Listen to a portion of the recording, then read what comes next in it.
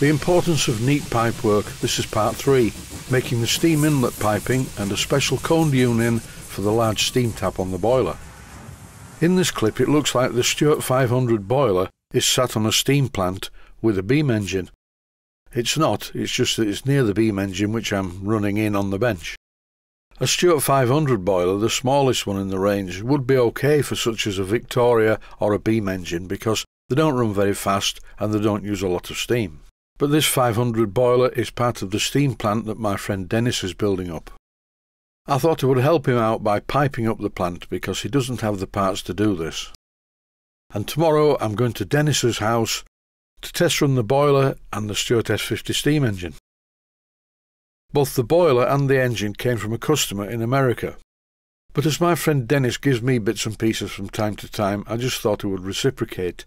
Here I'm planning the pipe layout for the steam inlet from the boiler. Normally for the steam pipe to a small engine I would use 5/32 of an inch or 4mm diameter copper tubing. Note to self, buy some 4mm copper tubing because I've run out. This copper tubing is 1/8 of an inch in diameter and it's a bit small, but it will be fine for this steam plant. This short series is about making the piping neat. And before I started with any of the piping, I sat down and thought about it. Here I'm fitting a coned union onto the end of the pipe, then I took it into the outer part of the workshop and silver soldered it to the pipe, and in this clip I'm fixing the pipe to the T-piece on the inlet. This is a 1/4 by 40 threads per inch union nut. You will notice with the steam piping I'm purposely keeping it very low on the steam plant because this actually will get quite hot. And in this position there's less chance of anybody touching it. Normally I would lag a steam pipe using some string wound around it. Lagging steam piping takes quite a long time and it's very tedious. I think I'll show my friend Dennis how to do it.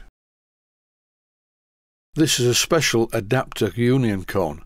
It sits in the tap on the top of the boiler, and this particular union is to accommodate a 3/16 of an inch diameter pipe. I thought it would be a good idea to make a steam union cone to fit directly onto the 1/8 of an inch diameter pipe. I fitted the original union cone into my Boxford lathe chuck.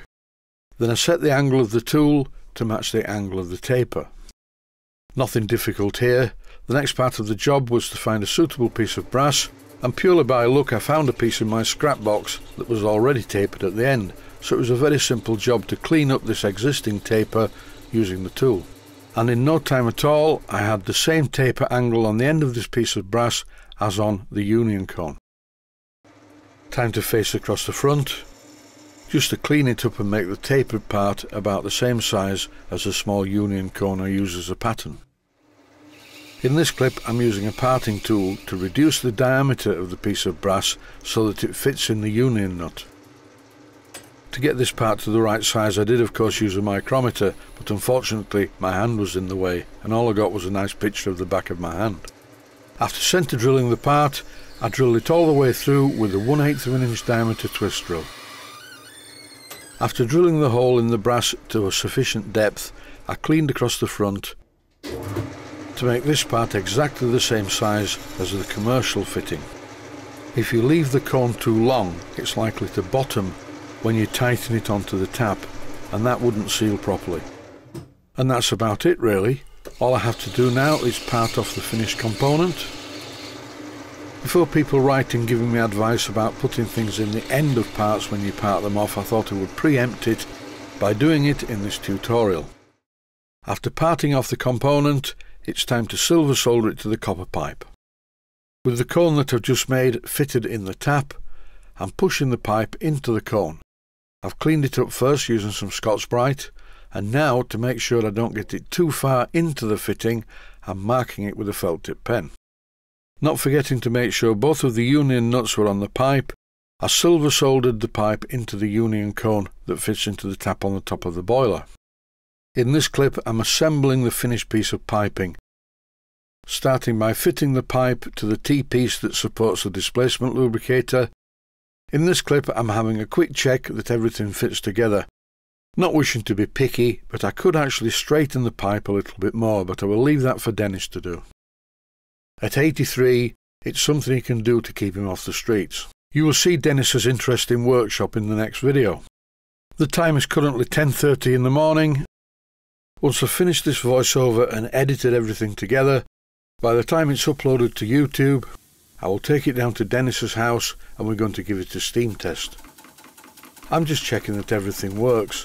I notice that the displacement lubricator is dripping a little bit, so I'll tighten the valve at the bottom, and I might as well drain the water out of it while I'm at it. As usual, I didn't tighten up the steam union on the engine end. I do this a lot and I don't know why, it's just something that I do wrong. Often there are so many things going through my mind at the same time, I forget essential things like breathing. To finish this episode, I thought I would run the beam engine on compressed air, just to show how quiet it is. That's it for this one. Stay healthy, thanks for watching, and I hope you found it useful. Please take the time to visit my Mainsteam Models website and click on the section of the website that says Video Playlists. And by doing that, you can find other videos that you may like to watch.